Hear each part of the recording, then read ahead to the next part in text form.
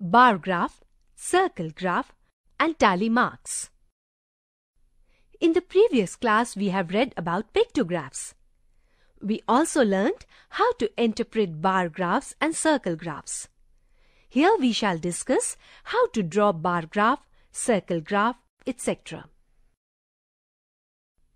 A bar graph is a kind of diagram showing information in a way that is easy to understand. A bar graph looks like several blocks of flats in a line. They do not touch each other and some are taller than others. Consider the following example. The children of a class were asked about their favorite colors and the information was shown as a bar graph. The bar for the pink color is tallest. It means pink color is liked by most of the students. Also, the bar for blue color is shortest. So, blue color is liked by least number of students. The bars for red and yellow colors are of equal height. So, these two colors are liked by equal number of students. From the bar graph, we see that 4 children like the purple color. 6 children like the red color. 8 children like the pink color. 5 children like the green color. And 6 children like the yellow color and 3 children like blue. It means there are 32 students in the class. Let us now discuss how to draw a bar graph. The maximum temperature of a city for a week is shown in the table here. Let us draw a bar graph to represent this information. Draw 2 perpendicular lines on a graph paper as shown. Take the days on the horizontal axis and temperature in degrees centigrade on the vertical axis. For vertical axis, choose a suitable scale. Say 1 division is equal to 2 degrees centigrade. Since 7 days of the week are considered, so 7 bars are to be constructed on the horizontal axis. Leave 1 division from the vertical axis and draw a rectangular bar to represent the temperature on Monday.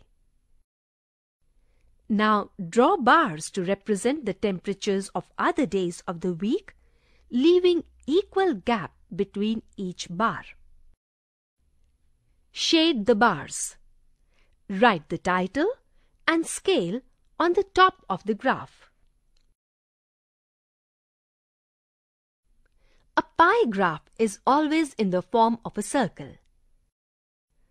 The different sized slices of the pie represent information in a way that is easy to understand.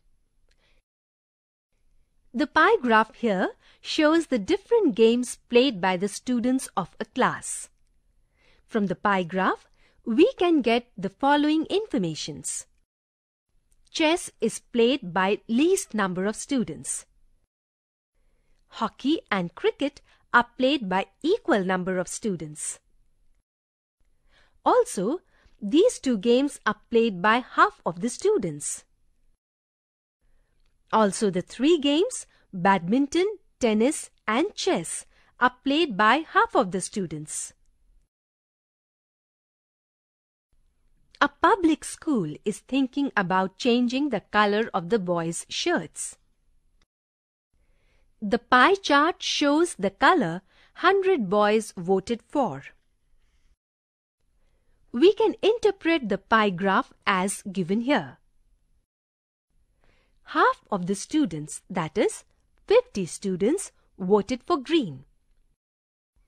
1/4 of the students, that is 25 students, voted for red. 1/4 of the students, that is 25 students, voted for white. Can you find how many did not vote for red? Clearly, 3/4 of the students, that is, 75 students, did not vote for red. Samir was trying to record the number of different vehicles passing through a road between 10 a.m. to 11 a.m. He used tally marks to record the observations. The table shows his observations.